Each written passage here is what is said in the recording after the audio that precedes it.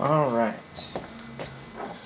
So the first thing I'm going to do is I'm going to loosen all these strings.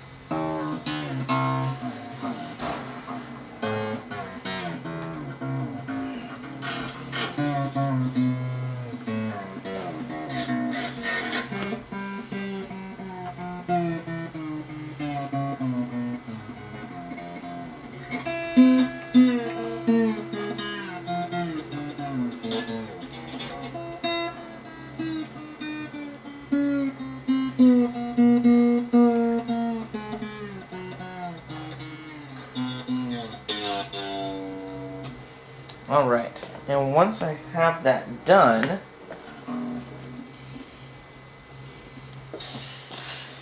the next thing that I want to do is, if you find a pair of string cutters with a peg winder, awesome. But if you don't, to cut the strings you could just use a wire cutter. And I'm just going to use those today.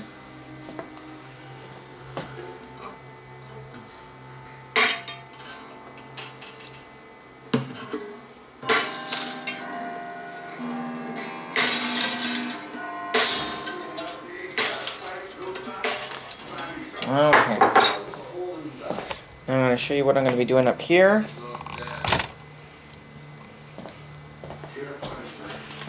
Just going to unwrap it and pull it through.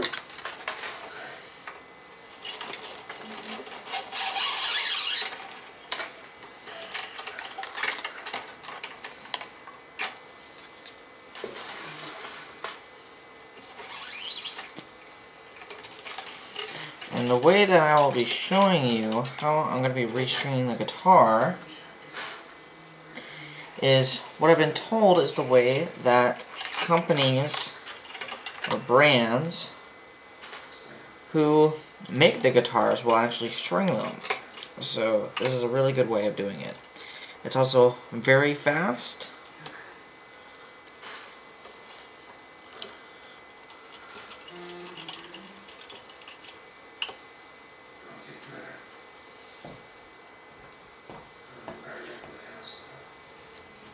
Okay, so next thing I'm going to do is I'm going to bring it down here.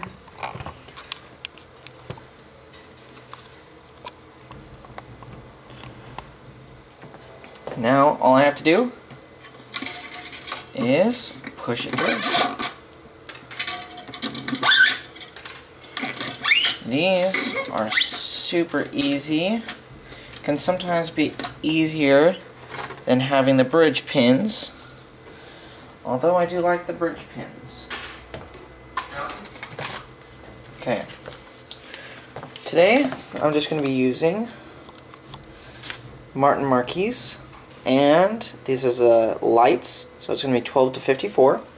Now, some people like to use extra lights or mediums, but this is a 3/4 size guitar, so I'm going to just put lights on because I don't want to put too much tension on the guitar. So the first pack is going to be the 6th string, which is the thickest, and the 3rd string, which is G. Okay. And out of this pack you can see that this string is thicker, so this is going to be the E string.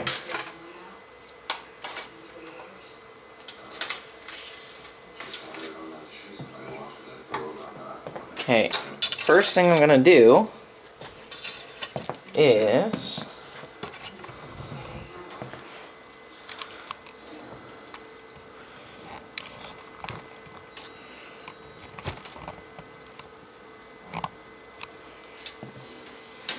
I'm just going to stick it through the hole in the back here, push it through, and see if I can get it up over here. That is the one thing that's kind of a pain about these guitars. I'm just going to push it all the way through. You should already be able to see that there are notches already in the saddle here from where the strings were before. And I want it to be on there. Next thing is you want to make sure that the tuning machine, the hole in it, is going to be in line with the nut at the top. Once you do that, I'm going to put the string through the hole and go all the way through. And we're going to pull as tight as you can. And then pinch next to the next tuning machine and push back. This will give it a little bit of a slack. And although I do have the peg winder, I'm not going to be using it just in case you don't have it. And what I do is with my thumb, push down so that the string will wrap around the bottom. And you want to make sure that the string is going to be going toward the inside. So, I'm just going to wrap this around. And this way, without the peg winder, it'll take a little bit longer, but that's okay.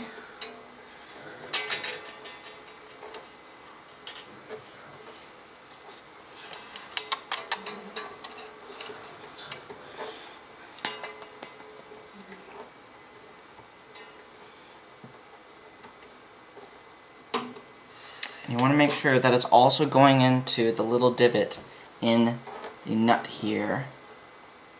You'll start to feel the tension of the string as you hold it down, wanting to push itself back up. And you can see that the string is starting to tighten a little bit.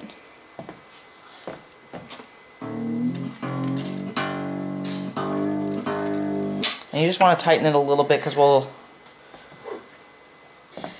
tune at the very end. Once you got that all done, I like to cut it pretty close. And that string is now done. Okay, next we're going to find the A string. So 5th. That's going to be the next thickest. Remember that this is G. I'm going to set it on top of the other packet so I know that that's G. And with this packet, because the B is going to be a plain string or silvered steel, I know that the only wound string here is going to be the A.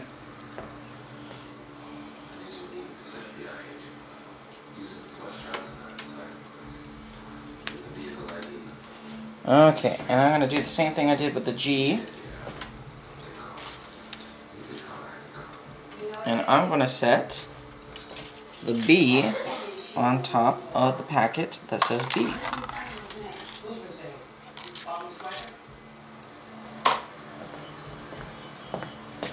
Now I'm going to do the same thing down here.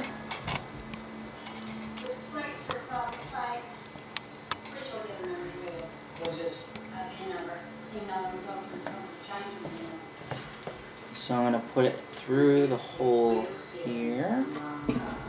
Try to pull it up. Make sure it's on the saddle in the divot.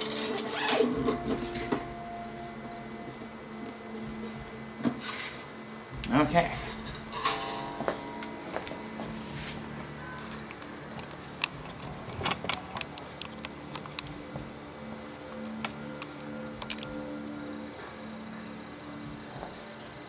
And there you can see that the hole is actually right here. So I'm going to twist it back so it's in line with the saddle.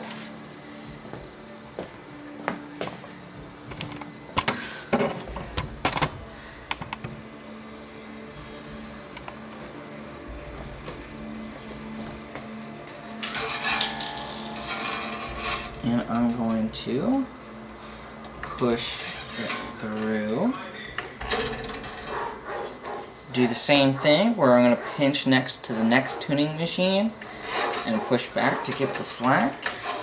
Put my thumb down and start to tune it toward the inside of you get the headstock here. And also, if it helps out, on this side you're going to be tuning counterclockwise, if that helps at all. You also want to make sure that it's in the saddle on the divot. You can start to feel the tension.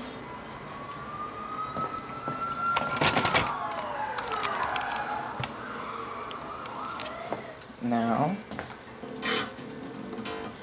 just going to tune it up a little bit.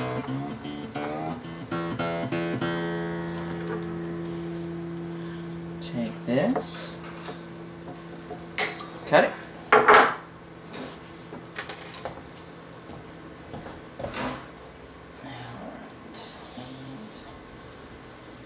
Set this back up.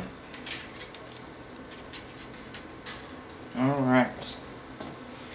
The next string I have is the D string, the fourth. And because the E is going to be the plain or the silvered steel, it's going to be the only wound string. And by wound, is you can see that it's going to be like a bronzish color, and it's going to have some divots in there, making it the wound string because it's wrapped around.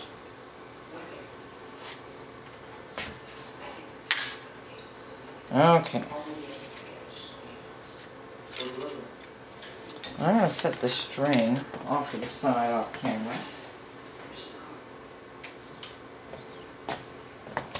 I'm going to do the same thing again.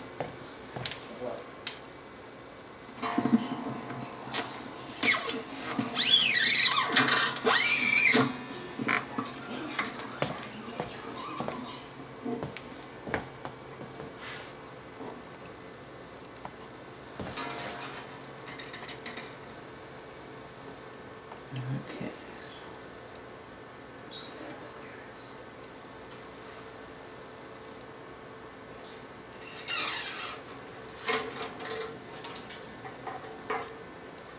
And when I get to the top tuning machines, I like to go to the end of the headstock.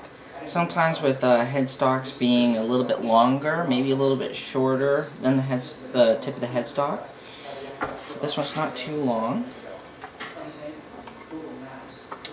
And to shorten the time here on these, I'm going to use the peg winder, which makes it go by a lot faster. Make sure it goes in the right divot.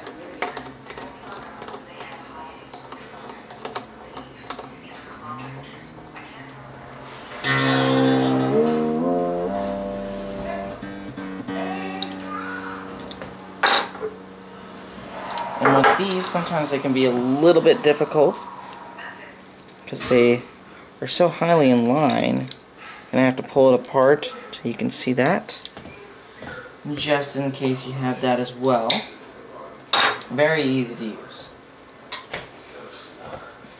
Next, normally you would think that I would go to this one, which is the next one, or the next lowest string, but I'm actually going to go the opposite and do the highest E string, because it makes it a little bit easier when you're restringing it. So, I'm going to grab this string that I took off camera and do the same exact thing that I have been doing.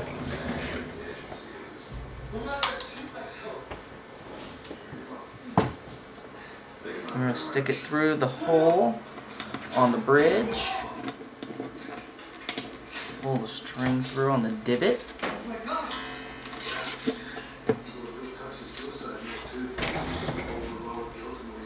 Make sure this is in line.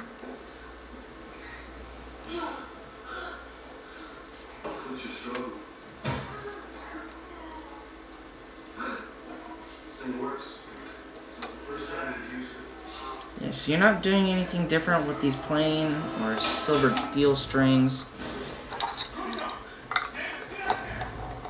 You just want to go from the bottom to the top on each side.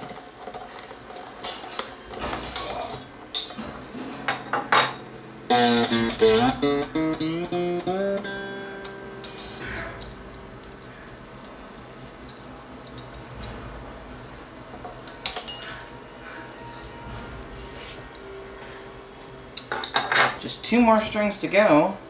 The B, which is going to be the next silvered steel. On acoustics, the low E, the A, the D, and the G will be wound, and the B and the E will be plain or the silvered steel, whereas on an electric guitar, it'll be EAD wound and GBE plain, for the most part.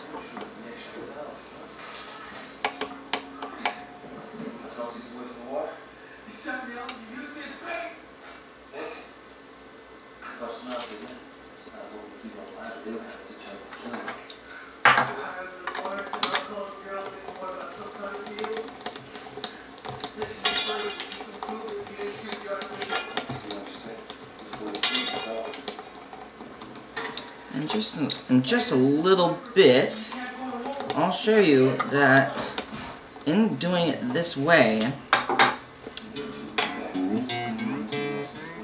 it will wrap around the tuning machine a little bit nicer.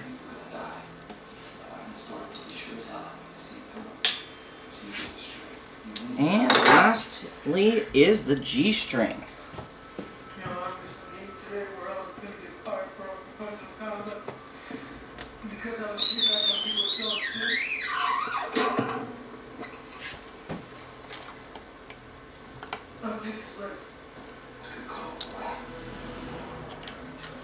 And on this side, let's see here.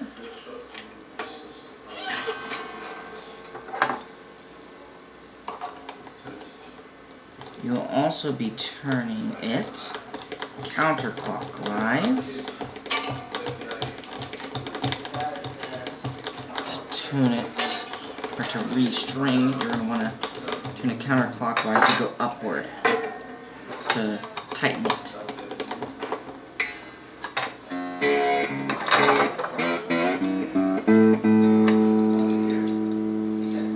And lastly, we are done. And I'll show you a little bit of how the strings will look with this on them, or this way of doing it.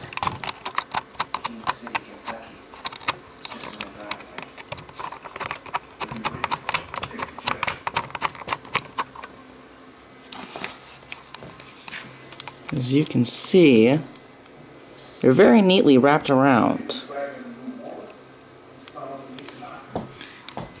On the higher strings, it's usually a little bit harder to get wrapped around nicely. But I feel like this does a very good job of doing it. Also, sometimes when you're going to be tuning it up to EADGBE, you will notice that the strings will pop, and that's okay. That just means that they're stretching out. But overall, you now have a restrung guitar. Fairly easy.